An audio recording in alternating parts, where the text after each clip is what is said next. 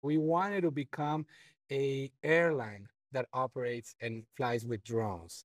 And one of our main focus today is cities because we see it as our more important customer.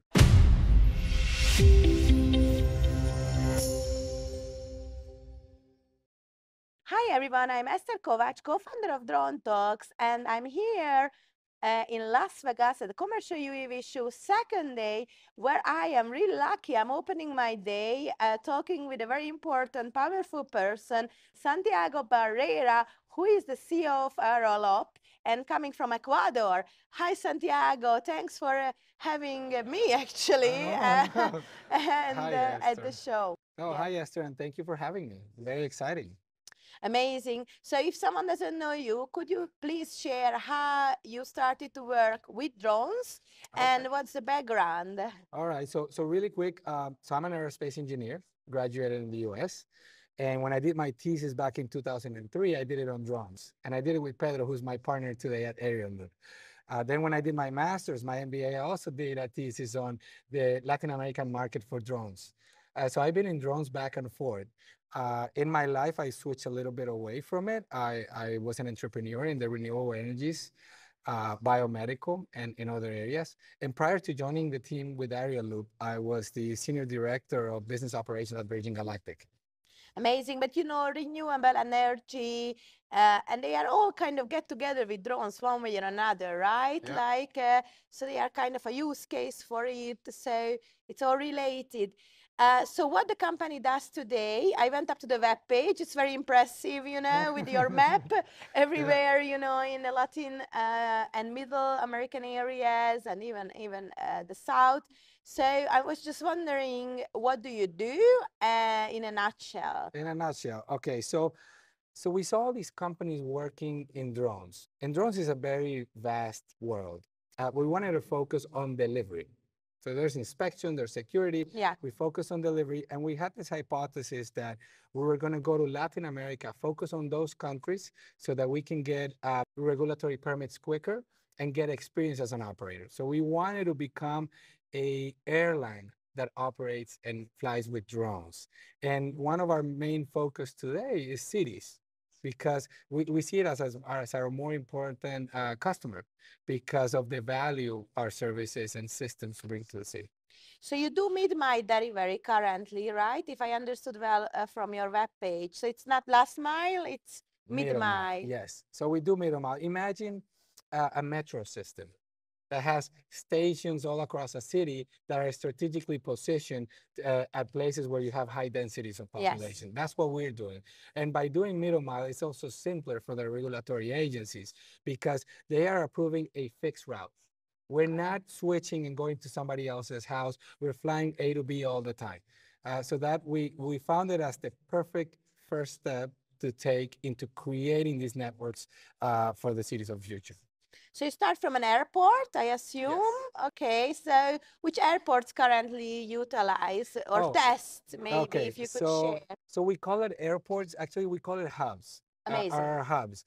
Imagine small size airports, but they're very small, and we have them positioned in Ecuador, in Quito. We have our biggest network. We have 5 airports, and between those 5 airports, we have flights all day.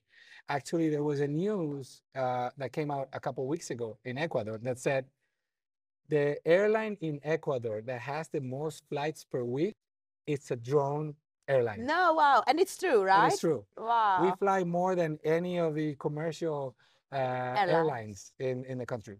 I think it's very impressive. And I also think it's impressive they think about you as an airline solution, not as a kind of like a small drone, but already putting your solution to the airline category in people's mind, in the newspaper, you know. That is super important Yeah. because the biggest problem in the drone industry is that people think it's a toy or a tool. When we envision, working with delivery, and we're going to ramp up to 1,000 flights per day, and for you to get there, you really need to think of this as an airline, and you have to operate as the company as an airline. As an airline. Yep.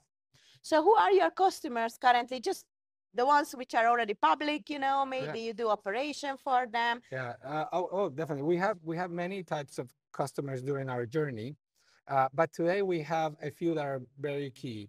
The first one are laboratories. Laboratory. Yeah, and big hospitals. We actually have one of our airports inside a hospital.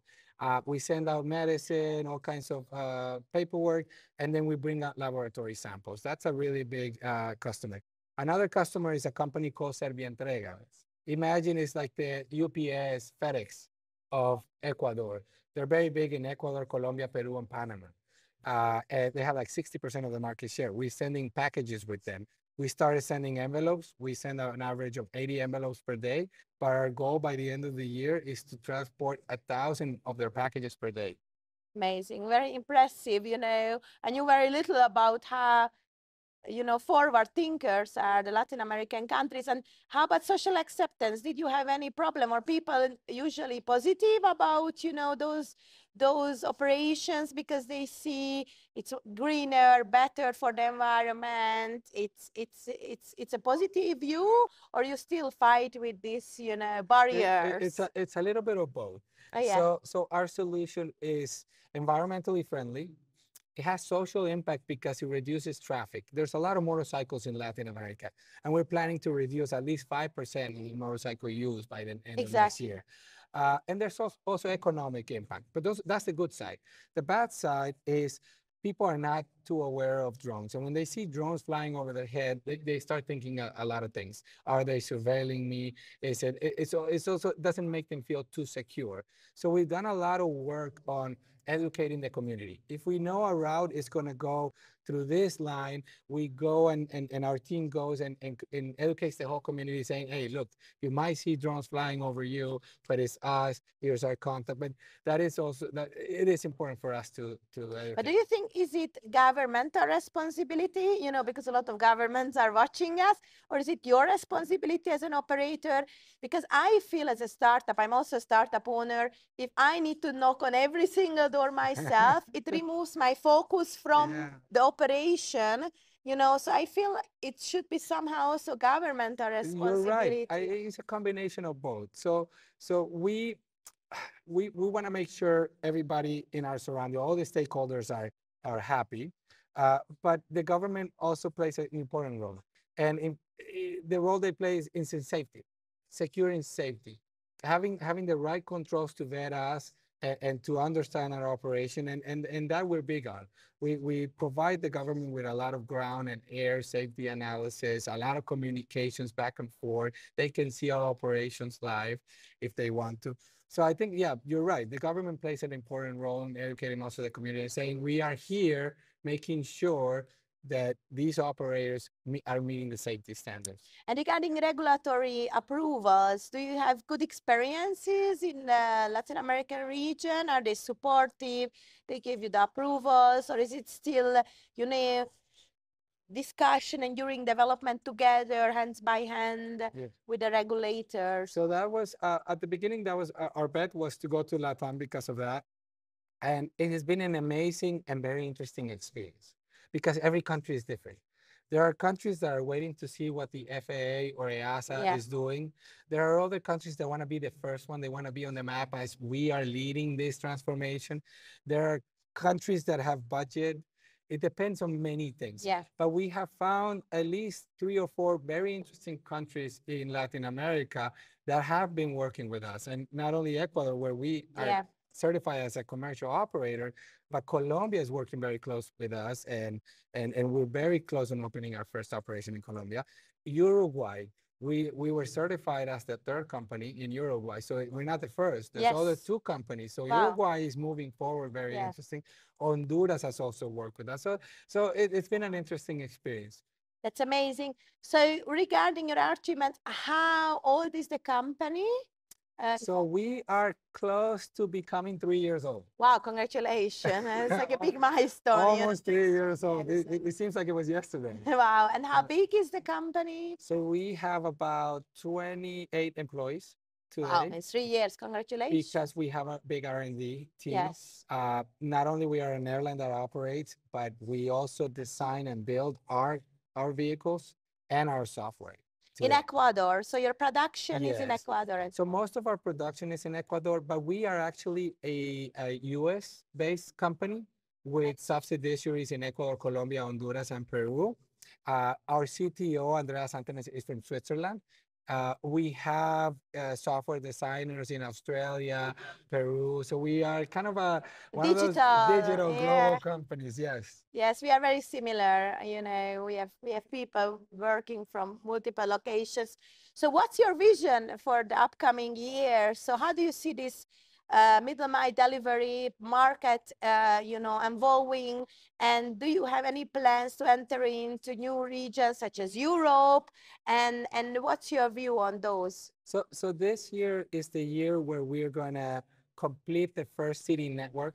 We are about 80% with the Quito City Network.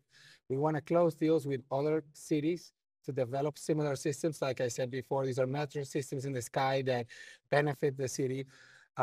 We're talking to cities in Colombia, Guayaquil in Ecuador. We are coming to the US. We're hoping to close some deals. We have a project very interesting coming up with a big state in the US. And definitely, I think this is the year to start looking at Europe. Amazing. So if the European cities are watching, and I hope they do, and the governments as well, what would be your message? What would you need from them as a first step to be able to operate in European cities? And what would be your action to move there or collaborate, or how could they My set ask up? is to have a conversation. If they are interested in looking at a solution that can impact not only the environment, but reduce traffic and impact the economy, just my ask is reach out to us. And we're more than happy to discuss and propose step by step what we can do together.